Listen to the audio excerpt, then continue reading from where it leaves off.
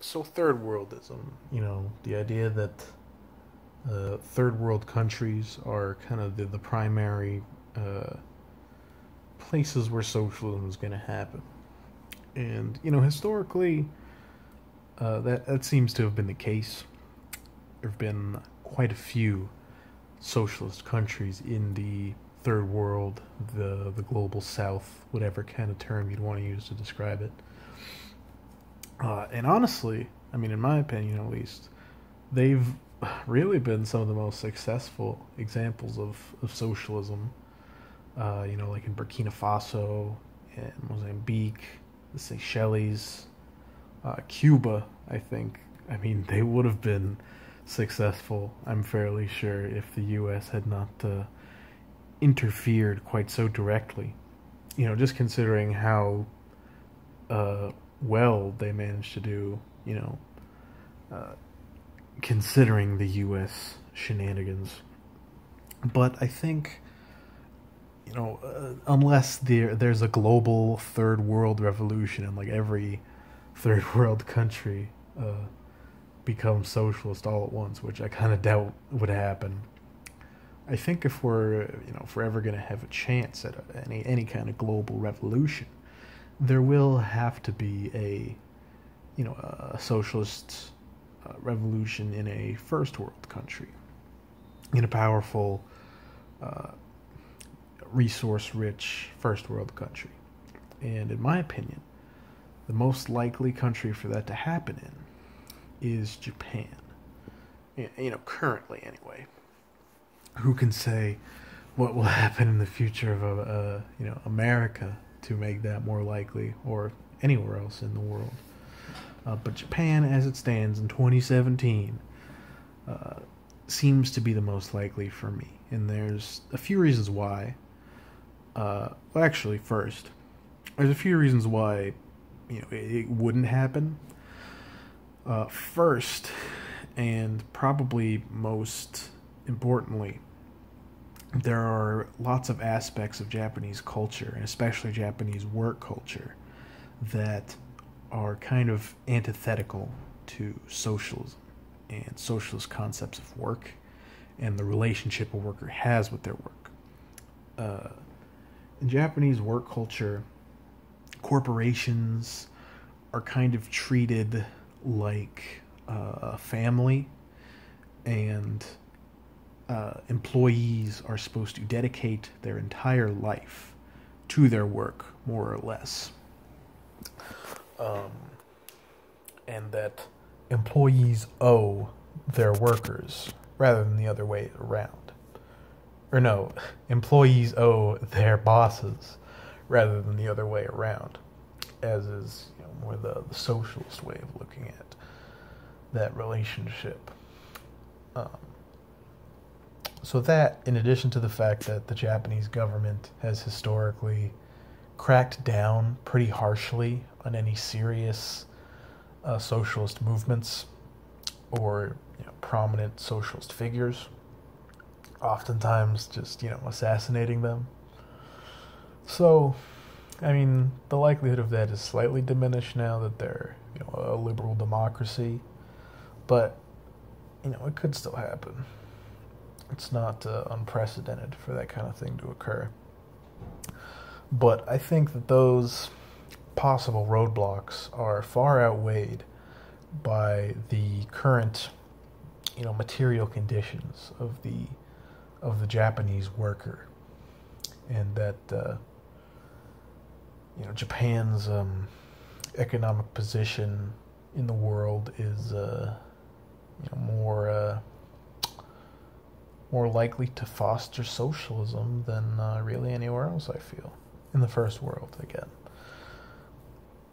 Firstly, and kind of most obviously, most well known, I think, is the concept of karoshi, which is literally translated as work, like overwork death,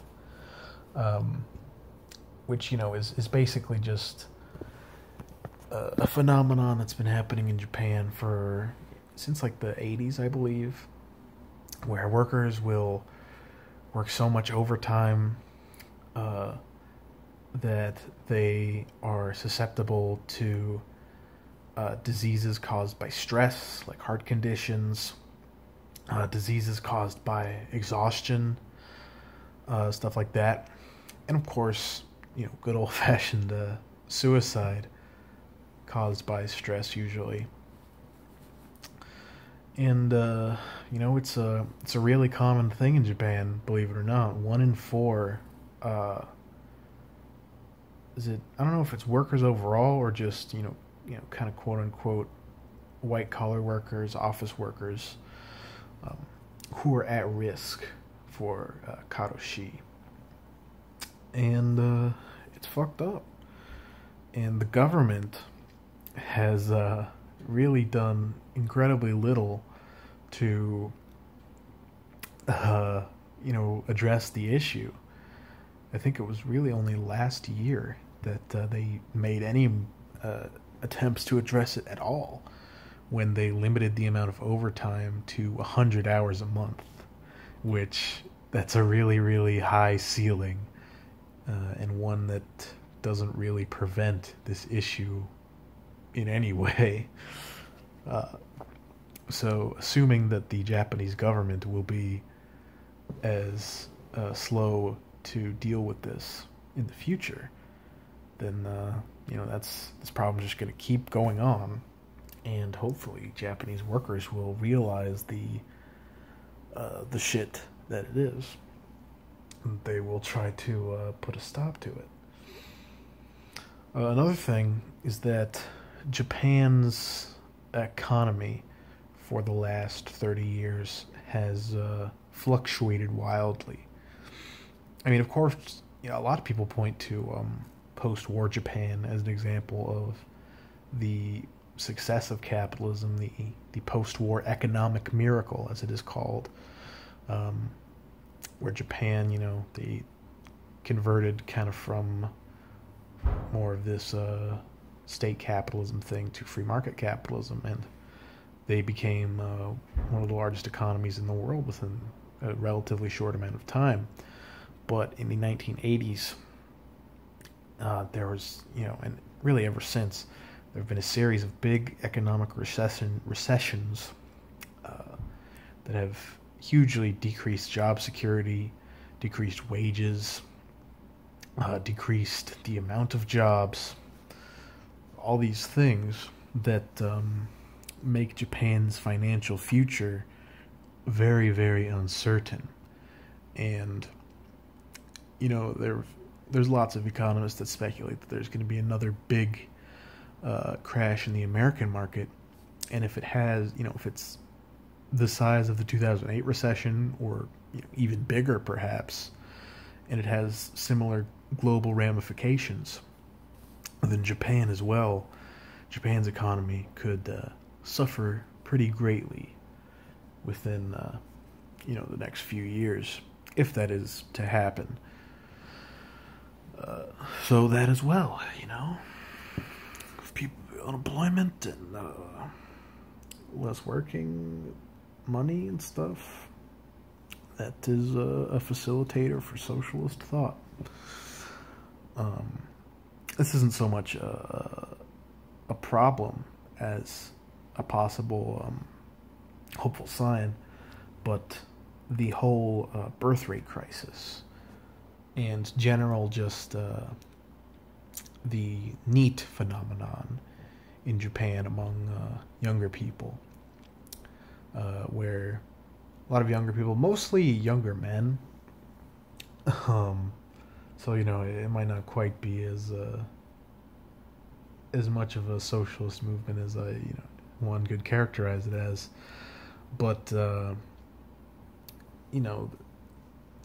younger people who see the shitty conditions and the shitty lives that Japanese workers live, and they essentially just swear off the whole thing and just don't work at all, basically. And I don't know if just not working at all is not, just sitting in your room all day watching anime and playing video games, if that's the socialist response that one should have to that situation, but it's something. There's certainly discontent there, and that should be appealed to, I think.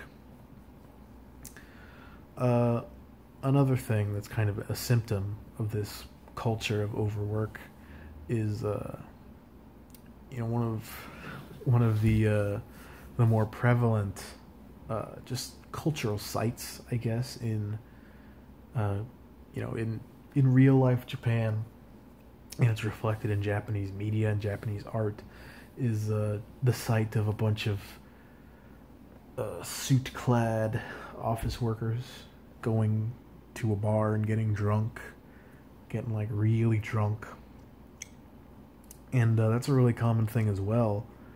Alcoholism in Japan is an issue. People become dependent on alcohol to deal with their stress, and then obviously becoming an alcoholic compounds that stress, and it's a big old cycle. And so yeah, it's basically just kind of a shit house there in Japan right now. There's a huge number of industries where people are underpaid and overworked, and basically we gotta save that shit, man. So if I got any Japanese people in my audience right now, you should start fucking agitating, man, because you owe it to your countrymen. Also, tell your people to stop being so racist. That would be nice. But yeah.